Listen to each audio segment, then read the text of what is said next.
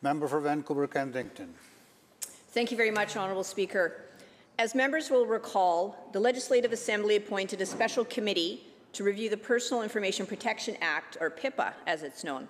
As chair of the committee, I'm joined by the very capable Vice Chair, the MLA from Penticton, and I appreciate the opportunity to speak today about our work.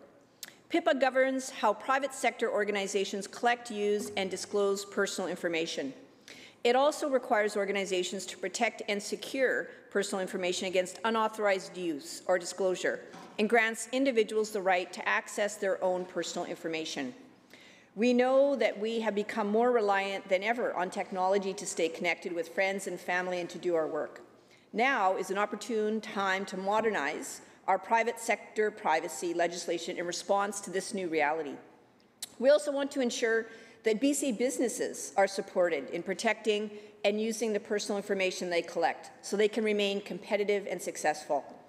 Our committee is currently undertaking a public consultation as part of our work, and we're looking forward to hearing from British Columbians about the Act.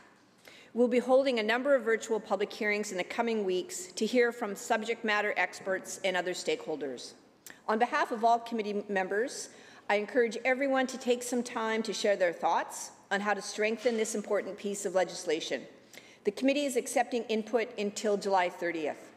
More details on how to participate are available on our committee website, and I would like to encourage all members to share this information with individuals and organizations in their communities who may be interested in participating.